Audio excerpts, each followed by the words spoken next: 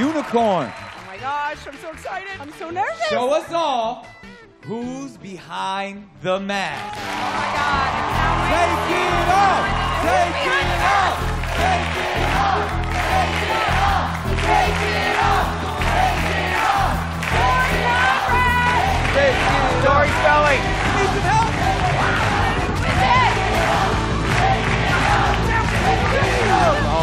All right, ladies and gentlemen, it's Tori Spelling!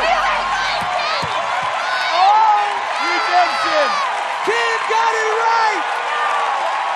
I'm never right. Oh my God. Actress, best-selling author, and TV icon, Tori Spelling! Oh my goodness! I had no idea. First of all, Ken was right. My goodness. Redemption. Last week you were totally off. And this week, This is the only time I've ever done anything right in my life. Ever. And I meant every word what I said. You are my sentimental favorite. I love you so much. And you have the most heart being here tonight. And you did, please. Tori Spelling. Amazing. And I'm just happy it's not Margaret's show. I'm just so happy. You know, love you. Tori, not only have we been able to witness your journey, but we've witnessed your journey on this show, and you're emotional now. Can you please tell us what made you muster up the courage to even do this show and be here with us tonight?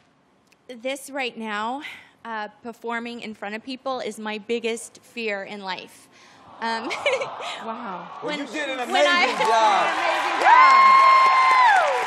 I always wanted to sing, and I loved singing. When I was little, someone told me I was tone deaf, and it stayed with me my whole life.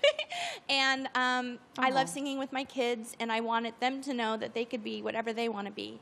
And so I did this show. I'm sad it took me this long in life to feel confident and feel like I could do something like this, but I'm glad the Masked Singer brought it out in me. Way to face your fears. Yeah, right?